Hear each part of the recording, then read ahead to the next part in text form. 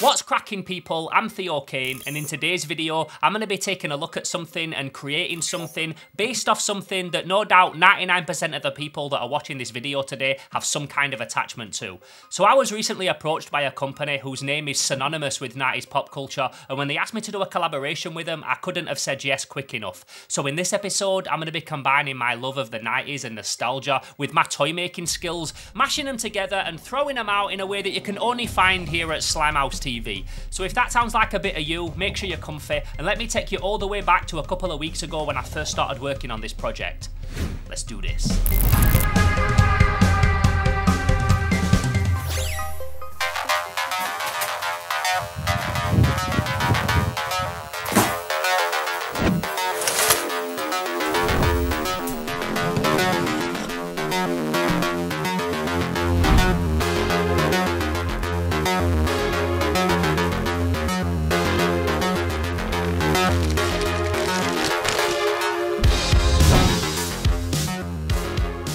So what I've got here are two of the 2024 re-release Pog Hobby Boxes. Pogs in 2024, it sounds like I'm talking grease, but these are 100% genuine and 100% authentic.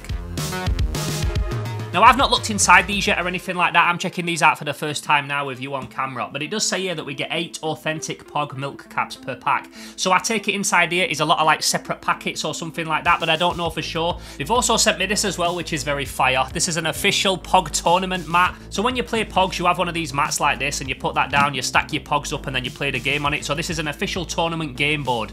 So I'm not going to do like a whole big unboxing right now or anything like that because there's some other stuff that I want to get to in this video and we're going to do that later. But I did want to have a quick look inside these before I talk about that, because basically what's inside these boxes is going to directly influence the thing that we create in today's episode. So, what we got in here first of all? Okay, the first thing I'm seeing is a 1 WPF metal Kinney slammer. Now it does say on the side of this box here that you can get a silver or a gold slammer. Looks like I got the silver one, which is awesome. Looking inside the box as well, as I said, would probably be the case. We've got a bunch of separate packs of Pogs, which I'm going to get into later. And what's also awesome is that it looks like this actually turns into, yes it does, a POS stand, like a point of sale stand. So back in the day, you would go into your local newsagents or the store or the 7-Eleven if you're in America or whatever, and they would have these on the desk when you go to the cash register, and you would pester your mom or your dad and they would buy you a pack or two. So that's really awesome. I love that it comes in its own point of sale stand. And if we have a look inside this one, oh, jackpot! Check this! Congratulations, you have received a 22 karat gold leaf Kinney slammer. That's incredible, check that. You know, I'll wear that on a chain as well, I'll do that. The completionist and the collector in me is very happy right now, so I got one of each, that's awesome. And this, again, is full of packs of Pogs, which I'm going to get into in this video. We're going to have a look at these. But what I really wanted to do is tell you, like, the main thing that I want to get out of this whole project that I'm doing with Pogs at the minute. So when they hit me up, it was super awesome. I was very excited. To get hit up by Pogs, like, officially, because they want you to work on a project with them, is very, very cool. And the fact that they wanted to send me some of these new boxes, I was like, absolutely, sign me up. I'm down. I'm an 80s kid. I'm a 90s kid. I grew up in those eras. Pogs are like a huge part of me growing up and a huge part of my childhood. I even made a Pog documentary on this channel years ago. A Pogumentary, if you will. And I figured that they'd just seen that on YouTube and that's why they hit me up. But then they also told me that they're a big fan of my toy making episodes and my creative videos as well. And I said, well, that's awesome that you want to send me some Pogs and I'll open them in this video and that's what I'm going to do. But then also, maybe we can do something with the fact that you've got the Pog license and I'm a toy maker. And to my knowledge, there's never been a POGMAN action figure made. There's been keyrings, there's been bendies, there's been plush toys and that kind of thing. But there's never been a POGMAN action figure. Like, maybe we can do something with that. And do something with that we did. So yeah, you can probably guess where I'm going with this. You see, to me, Pogs coming back is a really cool thing and a big deal, and I wanted to make this collaboration with them way more than me just unboxing their new hobby sets. As fun as that is, obviously. But try and do something that I feel really celebrated this new release properly, and also do it Slimehouse style.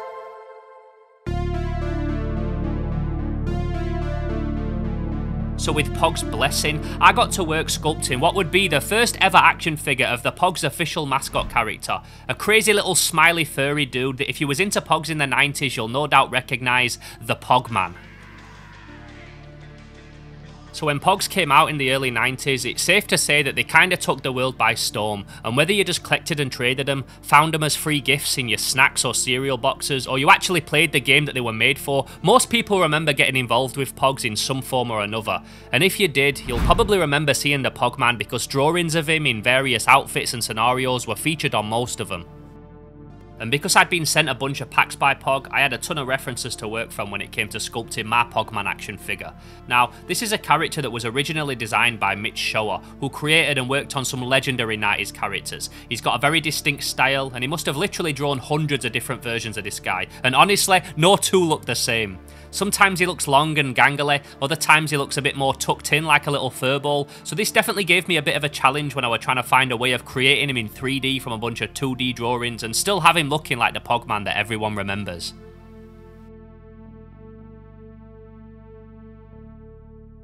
It's also important to note as well that these new Pogs have all been redrawn by an artist called Brent Scotchmeyer and reprinted in real high quality, so there's going to be a lot in here that you might recognise from when you were growing up, just printed a bit more crisp and clear than they would have been back in the 90s, which I think is a real nice way of honouring what came before them but still making these feel a bit more fresh and new.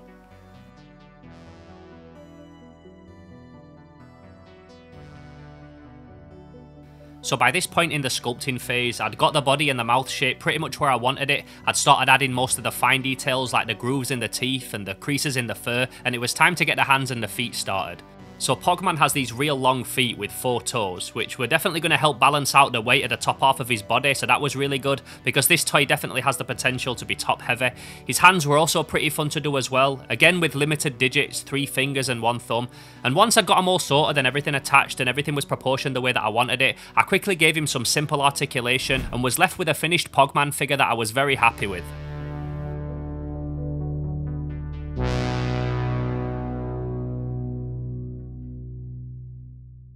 From there, I sent the sculpt over to my laptop so that I could open it up in the 3D printing software that I use and get it all supported and ready to be sent to the Elegoo, which is the machine that I print all of my toys on, so once again shouts to them. Also again thanks to them for sending me out some new resin to try. This one's a little bit flexible as well, it's an ABS resin, and with Pogman having such spindly arms and legs that could easily get broken if it was a rigid resin, this more flexible one couldn't have come at a better time. Now, although it was all finished and being printed, there was still one thing about this figure that were pecking my head a little bit. Something that I wasn't sure how I were going to pull it off, and that was his whiskers. I did try sculpting him without them, but it just didn't look right, so this was something that I were definitely going to have to think about, because even with the ABS resin, they were still way too thin to be printed out.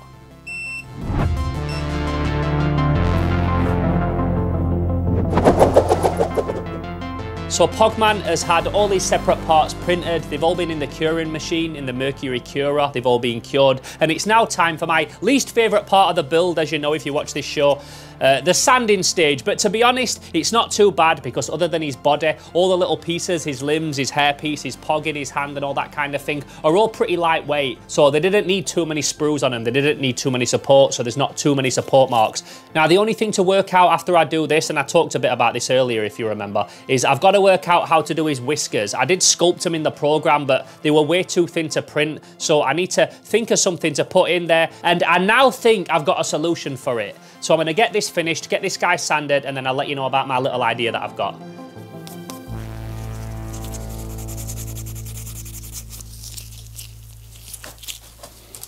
So what I've got here is a dustpan and brush, a bulldozer. Everybody always comments when they see this, when they come round. It's like a workshop dustpan and brush. And what's good about this is it's got like really dense, hard-wearing bristles, really thick ones. And I thought, do you know what?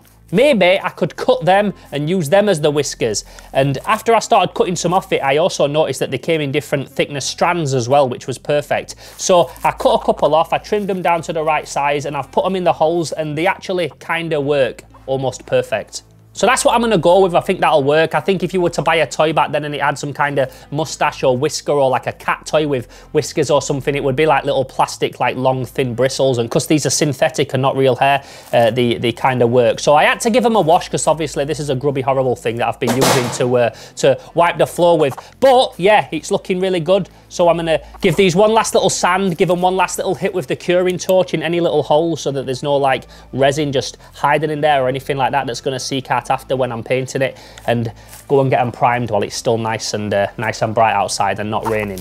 You might also notice as well that usually I work on the table. I'm working over here today, which I never normally do. I've got like a central podium table specifically for this kind of thing. But at the minute, it's actually got something on it that's for the next video that I can't show yet. So that's like a top secret thing. I'm basically shooting 2 videos at once right now, but that will be hopefully the next video that I drop covering whatever's on this table. So make sure you subscribe to the channel if you're interested in what that is, because it's going to be the next video, hopefully, if everything goes to plan. I've also put some like exclusive behind the scenes stuff of that and everything else that I'm working on at the minute over on the Slime Alliance Discord. So if you want access to that, you can go and join the Patreon under the Slime Alliance tier. I'll put all these links down below so you can see them. Back to the POGMAN for a second as well. I chose to give him very simple articulation this time, just push fit pegs. So he's got 2 arms that push in, he's got 2 separate legs that push in, and then I also did his little hair piece, his little like quiff that goes on the top of his head, a separate thing as well, so that just screws in like that and that sits in nicely. And then of course we've got the little pog that fits in his hand as well, which I really like, and it fits in very satisfyingly, especially with this new resin that I got sent by Elegoo. Really, really nice. So yeah, like I said, without further ado, I'm going to get this guy outside, I'm going to get him painted, and we'll meet back up at the spray booth a little bit later.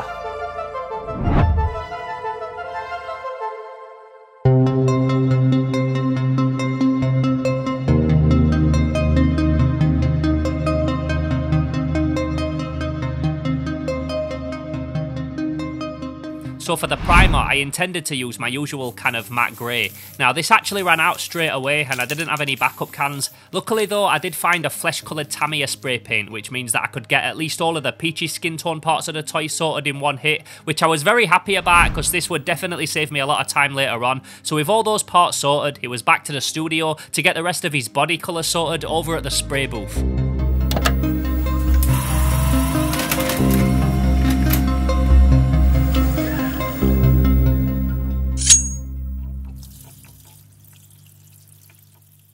Now for his body, I went for a white star first of all, which is a paint by 2 thin coats, and after mixing it with a bit of thinner and getting a nice consistency, I started covering the whole area as smoothly as possible, because once this was dry, I would be going over the top of that with an orange, so starting with this real bright white would hopefully give me the perfect base for covering over with an orange POGMAN fur colour after. So for the fur, I went again with a 2 thin coats colour, this time called Fanatic Orange, making sure that I got nice thin down coverage over the whole thing with my brush. Also being careful I didn't put anything down too quick or too watery, and just taking my time with it and staying patient. And after a couple of layers, I was left with a beautiful orange colour that I felt really popped and was also perfectly fitting for a 90s POGMAN. From there, I started painting the gums and any area around his teeth on the outside of his mouth with Pro Acryl Magenta. After this, I started working on his nose, and for this I used a purple Pro Acryl, and this is always a stage that I really enjoy when I'm working on these figures, when you really start seeing them come alive.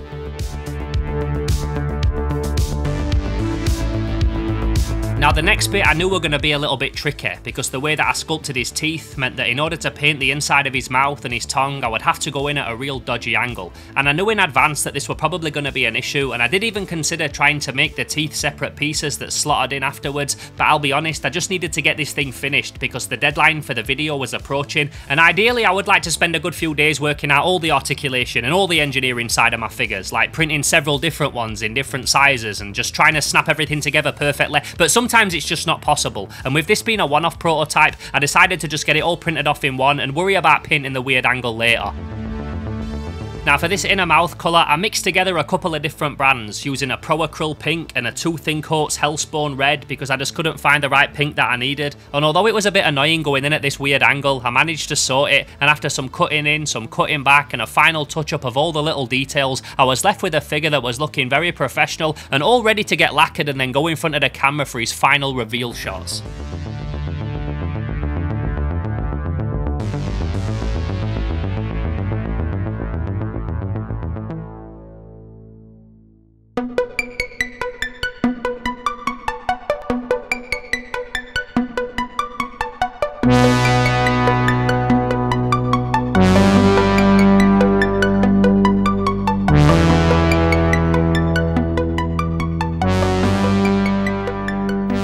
So there you have it, my Pogs X Slimehouse collaboration action figure of POGMAN, and I've got to say, I'm really happy with how this guy came out. When you're working on a character that's so iconic, there's a lot of pressure there. Also with this being an official collaboration and that kind of thing. And having so many different references that are all drawn in so many different ways, like it was a real challenge, but I feel like it came out even better than I thought it would. I'm also really happy with the whiskers. I know I keep talking about them, but like when I create a toy on this channel, I don't want it to feel scratch built or DIY or anything like that. I want it to feel like it's a factory produced figure that came right out of a blister pack. And by using those little plastic things for the whiskers, those bristles off the brush, I really feel that that's the kind of thing that a factory would have used to create that with a toy like this. And again, just like makes it feel authentic, which is what I'm always trying to go for when I create these toys. When I think of IPs from this era, I think of characters like Beavis and Butthead and Ren and Stimpy, characters that were like kind of gross and a bit gnarly and that kind of thing. And I feel like if this was a toy that was released around that time, hopefully this is one that would like just slot in right next to them. And I know around that time in the 90s, there was a bendy hard rubber POGMAN figure made, because I talked about it at the start of this video, but not an action figure. So I like to feel like this POGMAN figure that I've made here today is like the POGMAN 90s action figure that never existed before, and probably should have. In terms of articulation that makes him an action figure, it's only his arms that move. I could do a little bit more if I had more time to work on the articulation. Obviously his head and his body are like one piece, so I couldn't put any swivel in there or anything like that. But his arms do move, so I'm happy with that. In terms of how he scales up with the other figures that I make, he kind of stands in between the Toe Jam and Earl figure and the Zool figure. So if he was a real character in real life within that world, he'd probably stand about 4 feet, 4.5 feet. What do you reckon? As you can see in his hand as well, I gave him a slammer, but not just any slammer, a gold slammer, obviously as a homage to the gold slammer that came in these boxes here today. And I just hope that you lot watching this feel like I did the character justice and like he's a worthy celebration of these awesome new boxes coming out. And not only that, just like a nod to all the cool memories that we will have had attached to Pogs growing up. Now, although I've not said it throughout this video, this POGMAN figure is not something that's going to be available for sale anytime soon or anything like that. Obviously, if Pogs want to do it, then I'm down. Like, if they're down, then I am. But this is just a figure that I made as a one-off to celebrate these new hobby boxes being released. But luckily, if you have got some nostalgia for Pogs after watching this video and you want to get involved and you want to add some Pogs to your collection, then these sets are actually available to pre-order right now. I'll put the link down in the description to them. That's also my affiliate link, so if you go through that, I get a little kickback, which is always appreciated, but it's never necessary. I'm just happy to have the opportunity to do this with Pogs. It's been like a dream come true for me, and just the fact that I got all these Pogs sent me and some like exclusive slammers and a gold slammer and stuff, like I'm more than happy. But in the meantime, I just want to say a massive thank you to everybody that took the time to watch this video today. I'd love to know what you think of my POGMAN figure. Do you think I did it justice? Do you think I could have done it better? Let me know down in the comments below. I'd also love to know if you've got any cool stories or memories attached to Pogs that you'd like to share, because I'd love to read them. Again, let me know down in the comments. I want to say another massive thank you to Pogs for getting in touch with me and sending me these hobby boxes, doing a collaboration with me, and also like giving me their nod and their blessing to recreate their POGMAN figure. So again, I hope you think I did it justice. And I also obviously want to say a massive thank you to you lot for checking out this video today. With all of the other stuff that you can be watching on YouTube, it really does mean a lot that you come back here every single week and check out some Slimehouse TV. I really do appreciate it, and I hope to catch you in the next one. So until then, I'm Theo Kane, this is Slimehouse TV, this is the POGMAN, and I'll catch you in the next video. But until then, I'm gone. Pow!